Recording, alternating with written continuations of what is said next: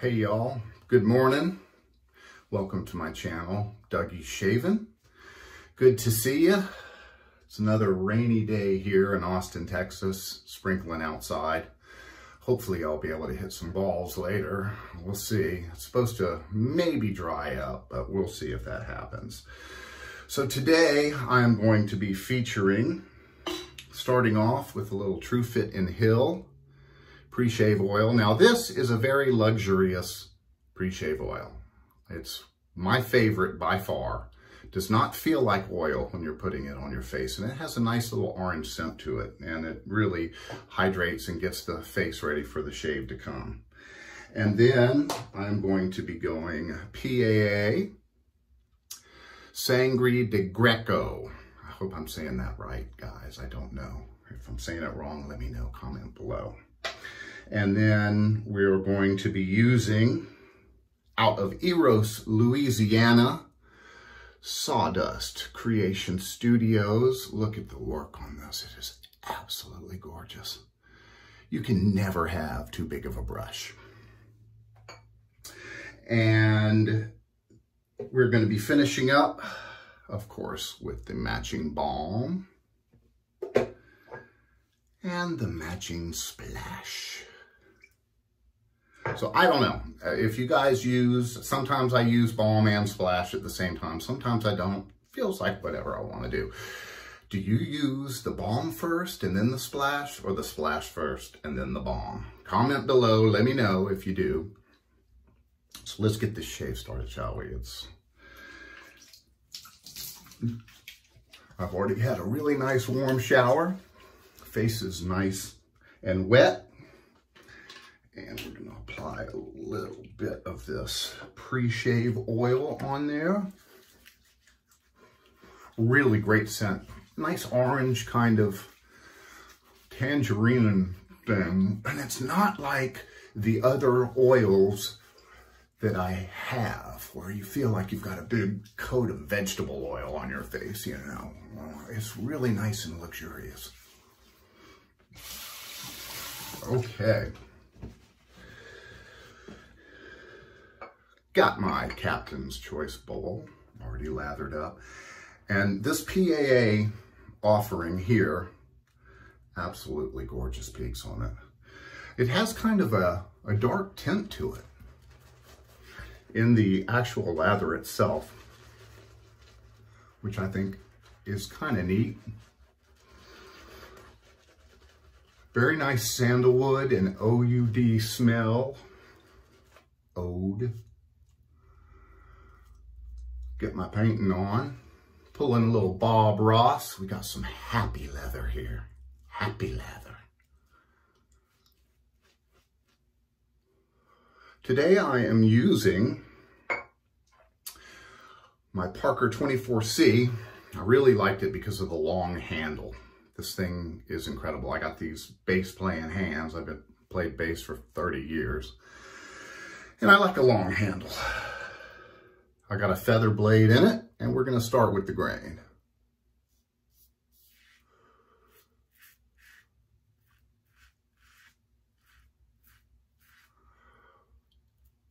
Got to hit some balls yesterday, and it rained on me. Greens were super slow.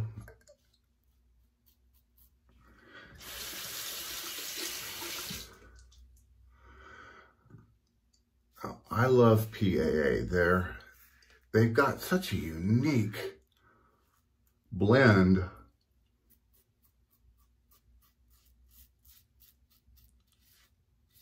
of great fragrances, and their soap is just high quality. Little bit goes a long way here, folks, which you gotta love.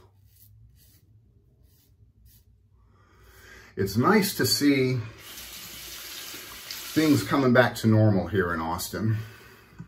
Although I don't like the traffic.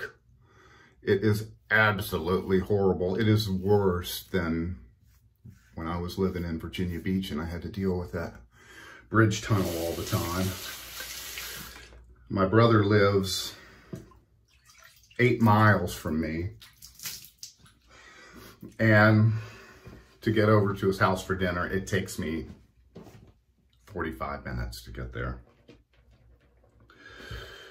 Oh man, look at this stuff. It's like whipped cream. I want to put it in my coffee.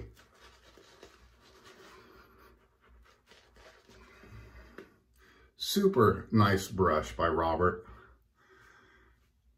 at Sawdust Creation Studios. And he does some really nice work on bowls and stuff. After he made this one for me, I was like, you know what? I want a bowl that matches it. Can you do that? And he's like, yes, I can.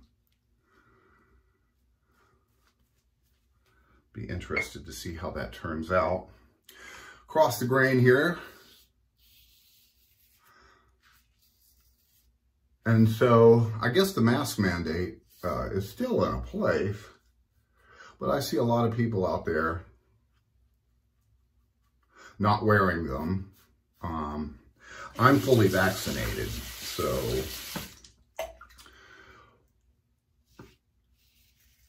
I still wear the mask just because that's what I do.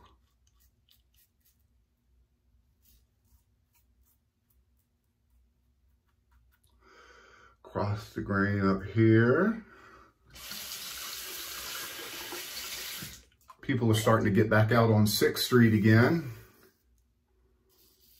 When I first moved here, I would go down there, but now, if I don't have to go downtown, I don't go downtown.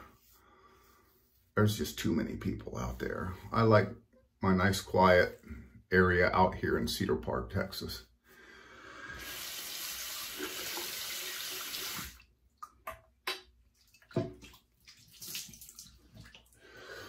I've noticed that they've got the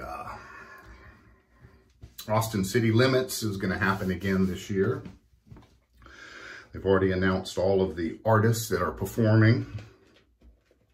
I'm getting so old. I'm like, who is that?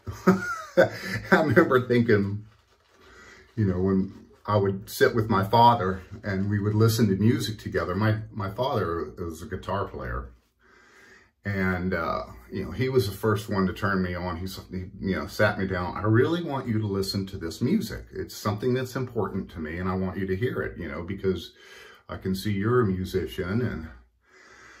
And so we sat down and we listened to my first Eagles album. And I was just blown away. I was like, that is a band, you know. And so I'm like, Dad, you know, I have something I'd like you to sit down and listen to. And he's like, okay. And I put on AC/DC Back in Black and Van Halen 1 and 2. And, you know, my dad got an open mind, you know. And so he's like, all right, cool. Against the grain here. My grandfather was a musician as well. And he played on the cruise liners, played in a jazz band that went across the pond. And wrote a nice little memoir about his experiences doing that, you know, about playing and, you know, working every night. You got to do several shows a night and you're not allowed to mingle with the passengers and just kind of crazy stuff like that. But he was a jazz drummer and an incredible jazz drummer. And we'd sit down, and he was the one that really got me into music and being an eclectic listener, if you will. You know, I didn't really focus on just one type of music. You know, he sat me down and listened to Grover Washington and Horace Silver and Miles Davis, you know, and that's when I started slapping and popping and, you know, doing all the things that us crazy bass players like to do. And this was back, you know, in the late 70s, early 80s, you know, and I'm like, hey, have you guys heard Duran Duran? Man, that bass player's bad. You know, everybody's like, what? You know.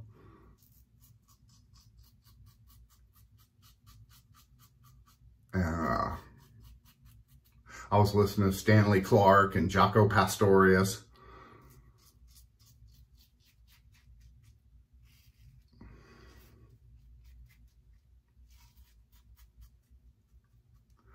Not much room for that technique.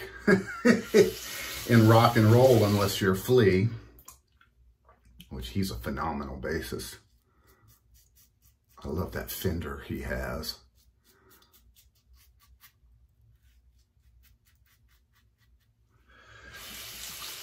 All right, nice against the grain, very efficient.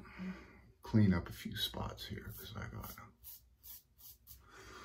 a few little places, and this PAA is so good that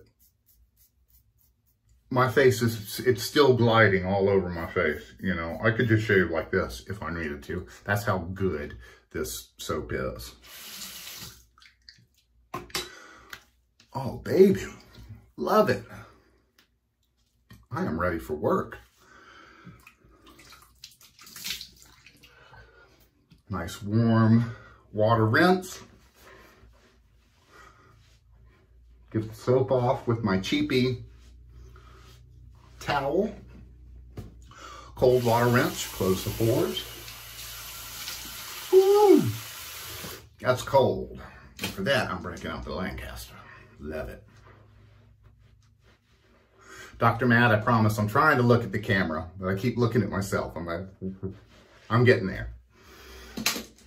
All right, as Matthew McConaughey says, here in Austin, Texas. I'm gonna start off, gotta get me a little bit of Thayers. I've been trying to keep these under 10 minutes and it's just, I talk too much. I need to quit talking so much. I love the Thayers. It's a great facial toner. I use the unscented because I like the scent of the soap and the splash to stand out. Now today, I am gonna do the balm first and then the splash. Is it wrong? I don't know. Comment below, let me know what you think. But this stuff just is a great scent. I love sandalwood, one of my faves. Oh man, that is putting a really nice sheen on my face. Oh, baby. And then, of course, the splash, as always, shake it up. Shake it up. This has a really nice dark look to it as well. I love it. Ooh, burn, baby, burn. Disco Inferno. Oh, boy. Oh, that's awesome. Get my neck a little bit. I just shaved my neck the other day. Ah, that is good stuff. Well, folks, thanks for joining me this morning on Dougie Shaving. Make sure you like, subscribe, and comment on anything. If I'm doing something right, if I'm doing something wrong, let me know. Hope you're well, and I wish you the best of health. Bye for now.